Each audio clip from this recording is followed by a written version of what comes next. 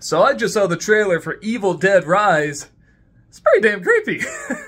I, of course, love the original Evil Dead trilogy, and I like the remake okay. I actually thought it was a little different. I like to use a lot of practical effects and stuff, so I liked it okay, but obviously not as good as the original.